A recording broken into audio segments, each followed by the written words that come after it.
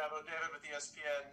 It being senior day, this is obviously a unique season because the NCAA has said anybody who wants to continue playing this season won't count against them. Have you had those conversations with your guys who would otherwise in a normal year be reaching their senior year? And do you expect any of them to use that extra year of eligibility to return? I have, of course. I've had those conversations, and I do expect several of these guys to come back and super excited about that. I mean, we've got some that I think, have already made that decision that they already know they're coming back and they're not going to, come down the hill for like their last time. But we do have a few that still aren't 100%. They're kind of leaning to coming back. But, we want to go ahead and honor them, kind of like we did Christian Wilkins, if you remember. He was a senior graduate already, and he wasn't 100% sure if he was coming back. And so we went ahead and honored him as a senior, and then, as we all know, he decided to come back. So we got a few of those guys, 3 or 4, that I think are kind of leaning to maybe coming back that we will go ahead and honor because they're just not 100%, but we'll see.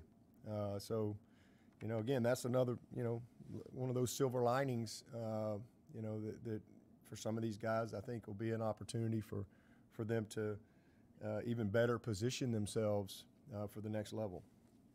Is there any names that you can share on that? And also, how do you guys plan to address sort of the roster crunch that will inevitably follow this, whether it's not next year, but the year after or beyond?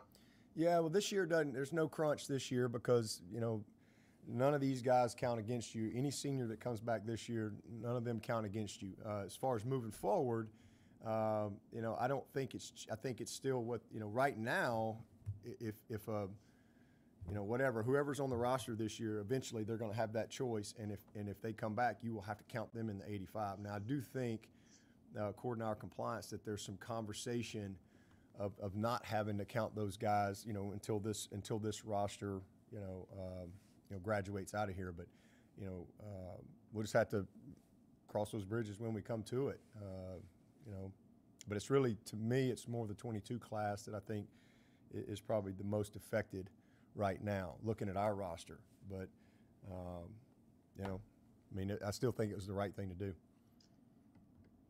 And no, I'm not going to get into any names or any of that from our guys.